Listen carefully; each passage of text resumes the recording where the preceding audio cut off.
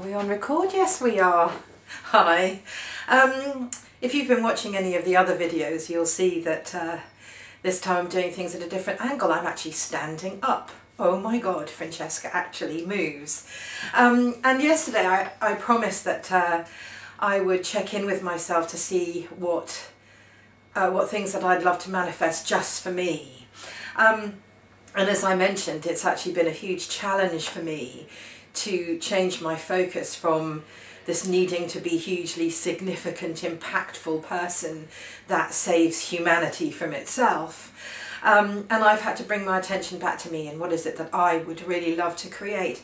And to be honest, it's pretty much what everybody would love to create. I'd love to have great health and vibrancy.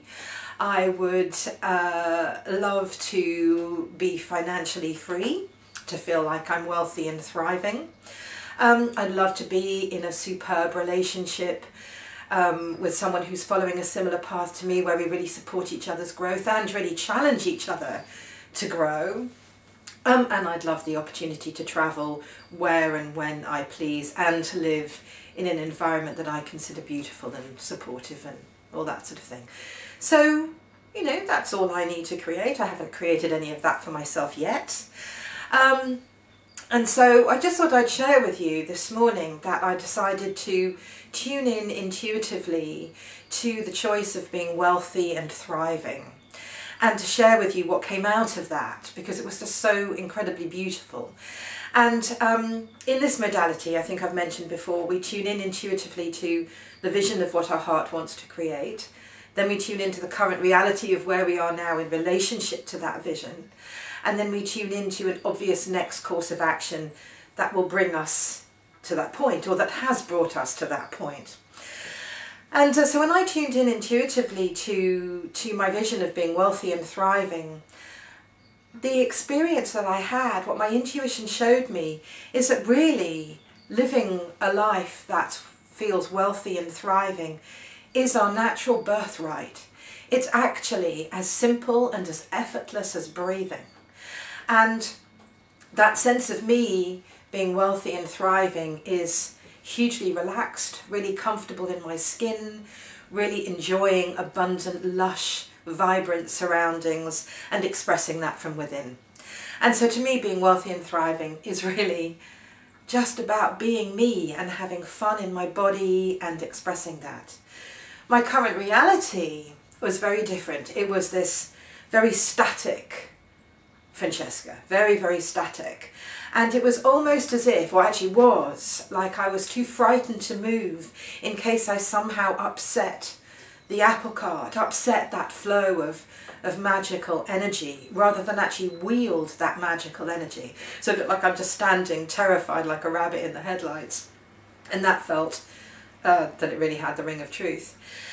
And then when I tuned into my intuition to ask what obvious next action I could take, it gave me such a wonderful expression of movement, of joy in my body, and that it wasn't about having a regime. So it wasn't like going to the gym and pumping iron or going on a treadmill and getting fit.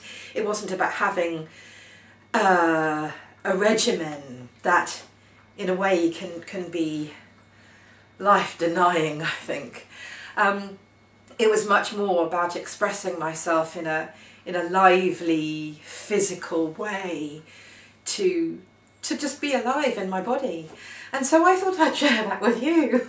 And I'm just really, really drawn to say it's amazing how it can be actually quite effortless in the apparent privacy of my own home to stand talking to a camera and just about to just give myself a little bit of movement and muck around and play inside my body, and then realise that innocently I'm going to upload this to YouTube, where the entire world could see me making a fool of myself, or not, as the case may be.